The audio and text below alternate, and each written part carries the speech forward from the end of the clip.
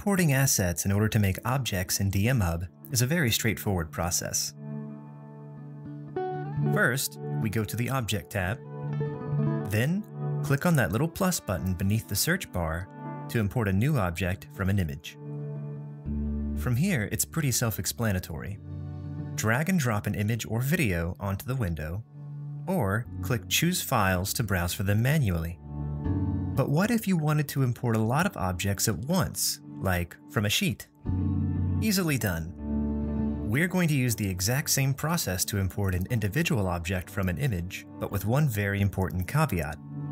At the bottom of this import dialog, you'll want to ensure Breakup Sheets containing multiple objects is enabled. This allows DMHub to search for and slice up object sheets for you. But how about we try it for ourselves? Let's upload that sample object sheet from Tom Kartos now. As you can see, DMHub has done the work of detecting and cutting up this object sheet for us, and we now have a sizable collection of objects ready to import. You can choose where you want these objects to go by selecting a folder on the right. Otherwise, they will import to the top level of your directory. Once you're ready, click Import Objects. Depending on how large your sheet is, this could take a minute or two.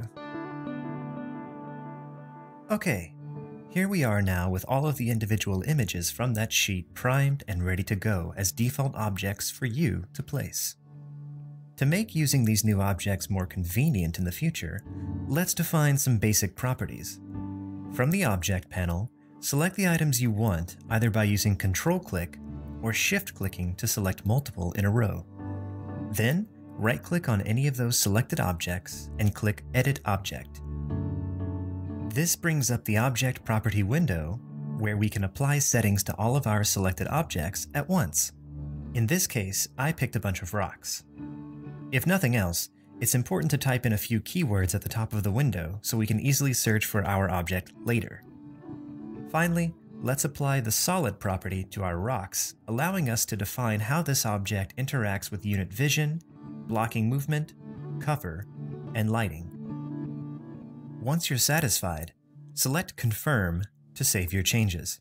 And voila! In just a few clicks, we have a suite of functional rocks to jazz up your scene.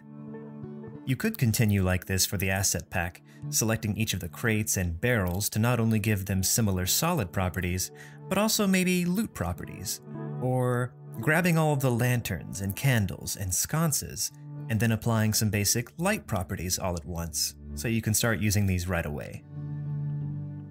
If you enjoyed this video or found it helpful, feel free to leave a like and subscribe and enable notifications if you're interested in seeing more videos as they become available.